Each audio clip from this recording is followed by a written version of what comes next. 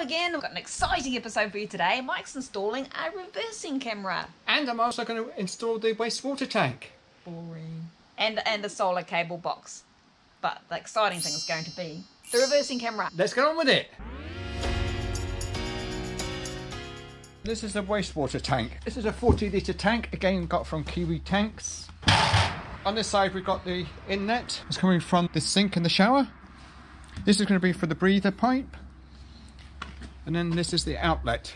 And we've got a special connection there to hook up. For emptying it? That's for emptying it. So this is going to be the same as freshwater tank. It's going to be suspended underneath. This tank is actually smaller than the freshwater tank. For the certified self-containment, if the waste tank is smaller than the freshwater tank, you've got to have a monitor. A gauge inside it, yeah. A monitor. So I've got the same gauge I've got in the freshwater tank. So this will actually show us as the tank fills, it will show it on our monitor. So place rubber strips on the top of the tank and move those into position so they go in between the cross members and the tank, so there's no rubbing.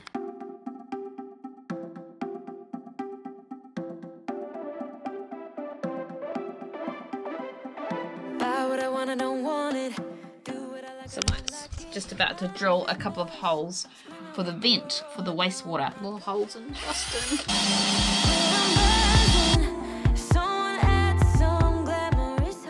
This is the wastewater tank vent that Mike's put in. You need a waste tank vent so that when it fills up, air can escape, and when it's emptying, it lets air back in. And the reason it's done like this, it comes up from the tank above the lowest drainage point in the van, which is going to be a shower, and it goes back down and vents outside the van. And the reason for this is so that you don't accidentally overflow your wastewater tank all over the ground, because they don't want that happening because it's messy, it's mucky, there could be all sorts of yucky stuff in there. A lot of people just run it straight up through their roof, but we just thought this was the easier option. This is the reversing camera that I've bought. It's also a dash cam. The display actually clips over your reverse mirror. And it's quite good resolution too. You've got 1080p for the front and 720p for the rear camera. Well, the control unit in the front on the mirror, and I know I can get from inside the car, inside the van to outside the van, where I put in the gauges for the water tanks, leads through the headliner, down the pillar by the seat belts, down here, yep, then out, hold down the bottom here, and then run it underneath. Underneath here? Yeah.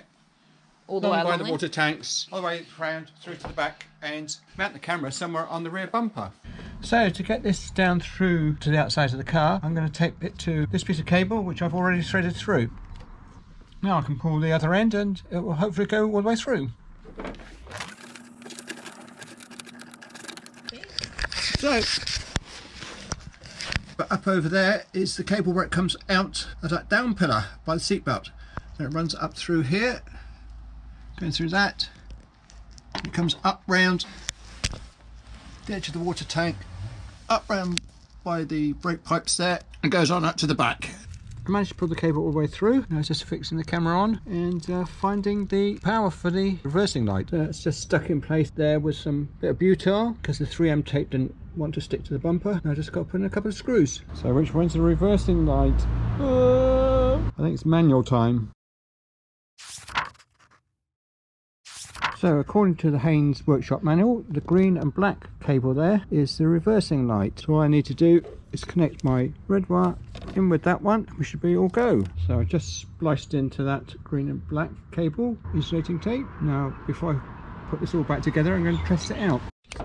So there's the reversing mirror. We turn the ignition on, put the car into reverse, and we got a mirror. We've got a reversing camera. It's working. Take it out of reverse, and there it is gone. Now I'm going to need to find out how to work the front mirror. So there's a touch screen. So there's the front camera. Swap. There's a reversing camera. Ignition off.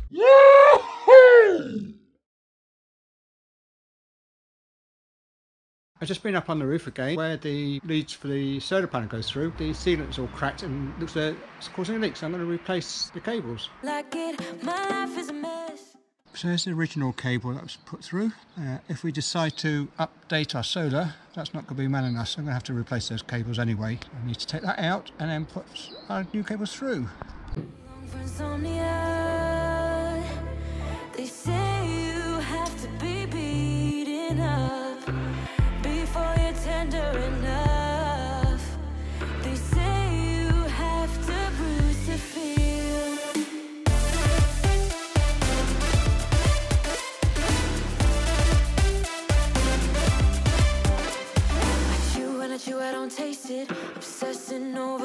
when I split, shoot me a blink. I'm dying from boredom. I even lie when I tell the truth. Honestly, what's the use? They say you have to be beaten up before you're tender enough. They say you have to bruise to feel. I must be made out of steel. So I hope you enjoy this episode. Our next episode, we're hoping to make some nice progress. We're hoping to get some roof panels up, maybe some walls. As if I get my finger out and do some work. Yeah, so if you'd like to follow along and watch our van build, please subscribe to the... And hit the notification bell so you don't miss an episode. Yeah. If you have any questions, just leave it in the comment below. So until next time, stay safe. Have fun! Be happy.